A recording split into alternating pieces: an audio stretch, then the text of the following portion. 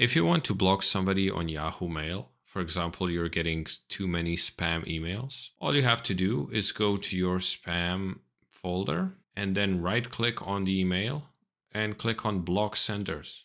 And then just make sure that this is selected, and then you can block all future emails and also delete all existing emails. I'll actually uncheck that. And then click OK. And now this person that has sent you this email is blocked.